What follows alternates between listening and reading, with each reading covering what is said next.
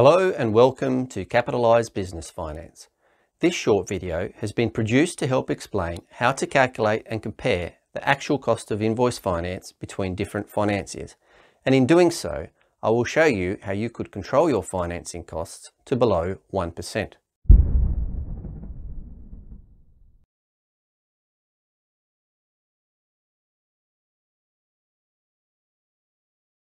For business owners who are searching for a solution to their cash flow problem, I repeatedly emphasize this key message.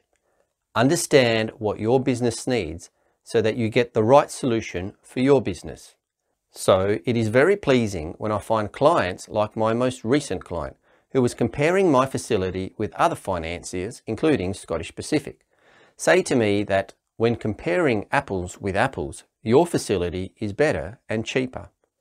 How is this possible when other financiers advertise low headline rates? Simple. Hidden fees and lock-in contracts often makes the cheapest finance very expensive. If you're looking for the cheapest finance for your business, you won't find it if your first question is, how much does it cost? I'm going to explain all of this via a real example of one of my long-term clients. For confidentiality, I won't disclose their business name. This client has multiple customers called debtors, but only finances some invoices from one debtor. This particular debtor pays their invoices on an end of month plus 30-day terms, and my client can finance invoices anytime within the 60-day period.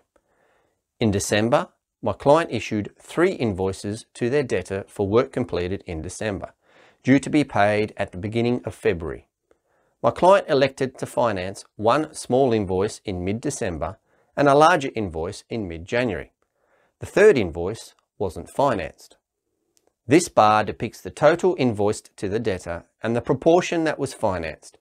Because the larger invoice was financed for a short period of time, the fee on that invoice was low, while the smallest invoice attracted a larger fee.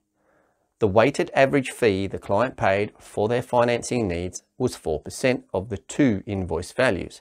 However, to compare apples with apples, we need to compare this to single debtor facilities and whole of book facilities.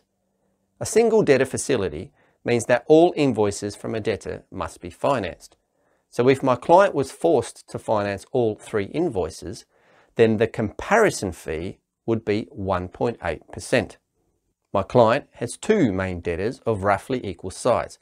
So if my client was forced to finance all of their debtor book, as with a full book facility, then the comparison fee would be 0.9%. Granted, financing more invoices would raise more cash for my client, but they don't need it. If they need the extra cash, then it makes sense to finance more invoices, but not all businesses need it. Your money needs to be working for you as often as possible. So financing invoices without having somewhere to invest those funds is a waste of your money.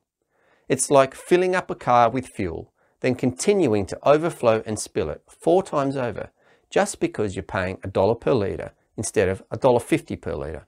The spilt fuel is a waste of both resources and money. And so we return full circle to one of my opening statements. Understand what your business needs so that you get the right solution for your business. The next tricky part is understanding what each financier offers. Sales is an art, so be sure to read the deed to find out what you are actually being offered. I hope you have found this video helpful.